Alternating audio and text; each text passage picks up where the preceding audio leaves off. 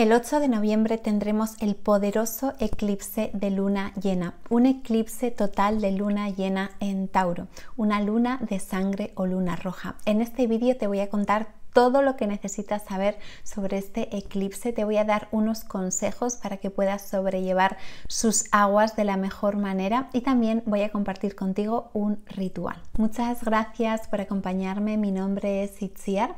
Venimos de un eclipse de sol en Escorpio y este eclipse se da en el mismo eje Tauro-Escorpio, pero esta vez se cambian las tornas y es un eclipse de luna en vez de sol y se da en Tauro. Es el último movimiento de liberación. Es hora de soltar, de hacer consciente el inconsciente y acabar de depurar esto que venimos soltando desde hace meses. Esta luna fue denominada luna del castor. También se le conoce como la luna gélida y en muchas culturas la luna llena de noviembre está íntimamente relacionada con la muerte y la transformación. Los celtas la llamaron la luna de juncos. Algunos pueblos originarios la llamaron la luna cuando los ríos comienzan a congelarse. Este eclipse total de luna llena se da en el grado 16 de Tauro. Será visible en Asia, Australia y algunos lugares de América, aunque por supuesto su influencia va a ser la misma, tanto si puedas ver este eclipse allá donde te encuentres o no. Este eclipse comenzará a las 10:16 horas UTC y finalizará a las 13:54. La luna llena siempre nos afecta mucho a nivel emocional.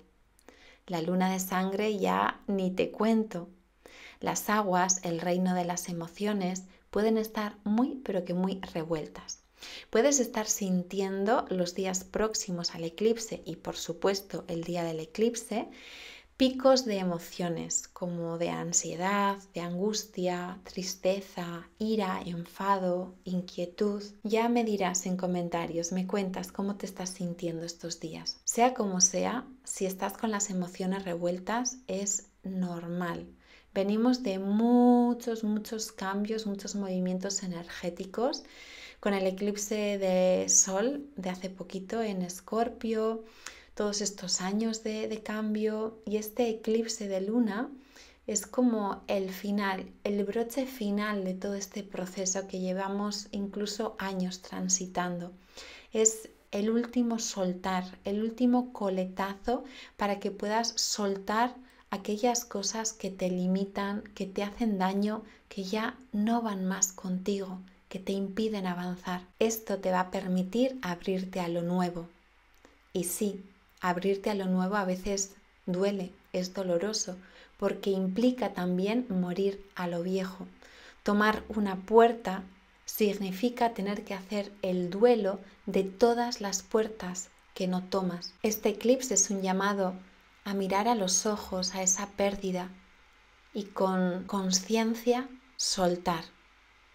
Sé que duele, corazón, pero es la única forma de evolucionar y avanzar, así que confía. La luna también nos habla del inconsciente y estos días muchas cosas que estaban guardadas, escondidas, pueden salir a la luz, sobre todo en los sueños. Puede que tengas sueños más vívidos, revelaciones en los sueños, pesadillas. Pon atención estos días a tus sueños. Puede que te revelen algún que otro secreto bien valioso. Si estás teniendo dificultades para dormir, este es mi caso, ya me contarás si también es tu situación, es normal, alma hermosa. Las lunas llenas siempre nos traen una mayor inquietud emocional y mental y nos suelen dificultar el conciliar el sueño. Y claro, además al ser luna de sangre, al ser eclipse de luna llena, pues todavía más. La buena noticia es que una vez que pase este eclipse podremos recobrar nuestro sueño. Este eclipse de luna llena se da en conjunción a Urano, planeta de la revolución, los cambios de paradigma, el ingenio, la ruptura de limitaciones, por lo que estos días también podremos vivir cambios imprevistos, que en un primer momento se van a sentir como algo incómodo, pero que a la larga nos van a ayudar a resurgir con lo nuevo, sintiendo la libertad, permitiéndonos un cambio de identidad. Es importante, eso sí, que si sientes que necesitas hacer algún cambio, que des tú ese cambio y no esperes a que Urano lo haga por ti, porque puede que ese cambio venga de una forma un poco movida, cañera, imprevista. ¿Cómo te va a afectar este eclipse? Sería bueno que miraras en qué casa exacta tienes el grado 16 de Tauro, porque por ahí van a estar los movimientos, ese soltar, ese dejar atrás. También, por supuesto, los temas Tauro van a estar en juego. ¿Qué son los temas Tauro?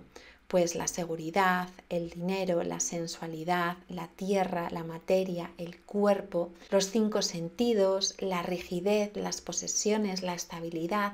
Todo esto probablemente entre en juego en algún sentido, tanto a nivel tuyo personal como a nivel mundial, por supuesto. Como toda luna llena, recibimos lo cosechado de la luna nueva de hace 6 meses, por lo que sería interesante que reflexiones en qué estabas tú a finales de abril, principios de mayo, porque eso también va a entrar en juego y probablemente haya algún cambio inesperado, alguna transformación, alguna modificación. Vamos ahora con los 5 consejos para llevar a cabo estos días en torno al eclipse de luna. El primer consejo: presta atención a tus sueños. Tus sueños son la puerta a tu inconsciente y, como te he comentado, estos días son una posibilidad para permitir que ese inconsciente emerja, hacer consciente el inconsciente y liberarte. Por lo tanto, te animo a que durante estos días,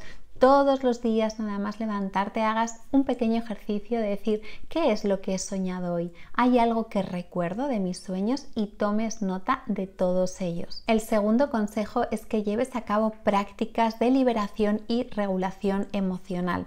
Como sabes, negar las emociones nunca es un buen camino. El camino es integrar aquello que siento. Así que te animo a que, si está moviéndose alguna emoción a nivel interno, la identifiques, la nombres y busques una forma de sacarla de forma constructiva a través del movimiento, el ejercicio físico, el llanto. Todo lo que te ayude a sacar de forma constructiva es bienvenido. Te dejaré en la descripción el abrazo de la mariposa, una técnica poderosa de regulación emocional. 3. Contacto con la naturaleza. La naturaleza nos ayuda muchísimo a regular nuestro sistema nervioso y a calmar las aguas emocionales. Así que si durante estos días tienes la oportunidad de poder ir a la naturaleza, a un parquecito, estar en contacto con plantas, con el reino vegetal, súper recomendable. Consejo número 4. Descansa, cuida la higiene del sueño. Durante estos días de eclipses y más en la época Escorpio, a veces podemos tener dificultades para dormir, y en esta luna llena con eclipse más todavía.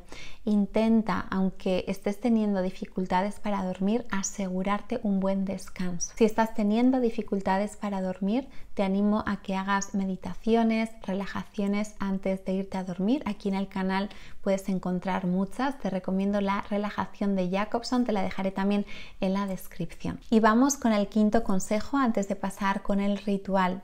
Te recomiendo que te des un ratito para reflexionar, que durante los días previos o el mismo día del eclipse escribas cómo te estás sintiendo en aquellas áreas taurinas en lo que respecta a la abundancia, dinero, seguridad, cuerpo. Y si puedes ver exactamente en qué área cae en tu carta natal este eclipse, mira, en esta casa cómo me estoy sintiendo, qué cosas necesito soltar para abrirme a este nuevo renacer, a esta entrada en el 2023. Y vamos con el ritual para este eclipse de luna llena en Tauro. Y ya sabéis que a mí me gusta simplificar mucho los rituales. Este va a ser un ritual para soltar, para poder liberarnos definitivamente, transmutar, y que eso que soltemos nos sirva, nos dé fuerza, nos dé conocimiento, nos dé aprendizaje. No se trata de negar o luchar contra las cosas, sino transmutarlas e integrarlas y hacer que eso sea abono para la vida, que nos dé fuerza. Pues bien, te invito a que escribas esa reflexión que te he animado a hacer como quinto consejo, que escribas en un papel todo aquello que sueltas, todo lo relacionado con Tauro, todo lo relacionado con exactamente donde cae este eclipse en tu carta natal, o simplemente aquellas cosas que tú intuitivamente sientes que necesitas soltar definitivamente, que igual ya estás medio soltando, pero que todavía necesitas como un pequeño clic definitivo. Pues bien, te invito a que tomes nota y escribas todo ello, todo lo que sueltas, y una vez lo hayas escrito, enciendas una vela. Si puede ser morada, color de la transmutación, genial. Si no, nos vale cualquier vela. Lo importante siempre en los rituales es la intención, ¿de acuerdo? Entonces encendemos una vela intencionando que ese fuego nos ayude a transmutar, y vas a quemar ese papel con conciencia, sabiendo que a medida que ese papel se quema, tú te vas liberando definitivamente.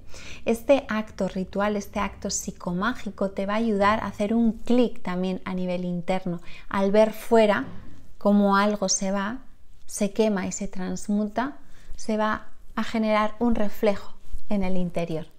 Luego, con las cenizas, lo que puedes hacer es echarlas al mar, a un río, enterrarlas en la tierra. Déjate guiar por tu intuición. Dentro de poco subiré un vídeo sobre el portal 11 del 11, el portal energético del 11 de noviembre, y te adelanto que ese día voy a estar impartiendo una masterclass, un poderoso ritual de apertura a estos códigos de luz. Si te interesa, te vibra, te dejo toda la información abajo en la descripción y también por aquí arriba. Te deseo un eclipse de luna lleno de conciencia, de presencia, que te ayude a liberarte definitivamente de aquello que necesitas soltar. Venimos de un eclipse de sol en Escorpio, después Samhain, Halloween, que también nos ha movido. Hemos entrado en la temporada Escorpio. Ahora tenemos este eclipse de luna en Tauro. Después portal 11-11, sí, las energías se están moviendo, y en vez de verlas como algo negativo, algo que nos limita, algo que es molesto, podamos transformar eso como algo que nos invita al crecimiento. Es una oportunidad de expansión, de morir lo viejo y nacer a lo nuevo. Si es la primera vez que te pasas por aquí, te invito a suscribirte y formar parte de esta hermosa comunidad. Prontito vídeo sobre el portal 11-11.